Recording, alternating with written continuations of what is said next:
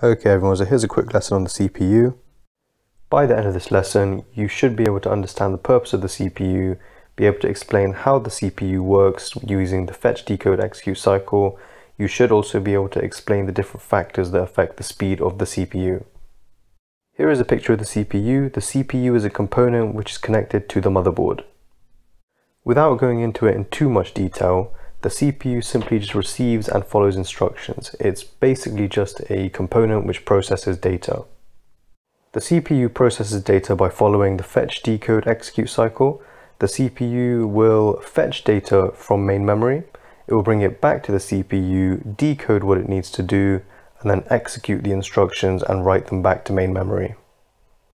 This diagram demonstrates how the CPU interacts with memory when it is processing data.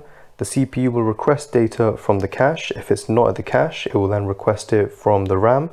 It then gets this memory from the RAM or the cache, brings it back to the CPU, and then obviously processes the data. Now there are a few factors which affect the speed of the CPU. The three main factors we're going to be looking at is the clock speed, the number of cores, and the cache size. The CPU clock coordinates all the computer's components using synchronized electrical pulses. The frequency of the pulses per second is known as the clock speed, and the higher the frequency, the more instructions can be performed in 1 second.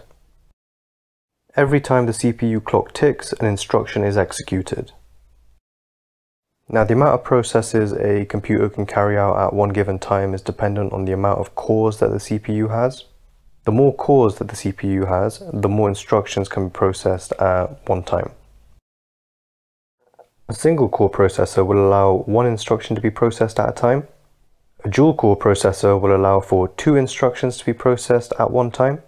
A quad core processor will allow for 4 instructions to be processed at one time. Cache is going to be the final factor we're going to be looking at. Cache is a small amount of memory which is stored directly on the CPU. It's exactly like RAM, but smaller and a lot more faster. Data can be processed a lot faster if you have more cache. This is because the processor doesn't have to wait for instructions to be fetched from the RAM. It can get it from a closer source, which is the cache. If we refer back to this diagram, we can see that the cache memory is a lot more closer than the RAM. This means that it is quicker to fetch data from the cache than it is from the RAM.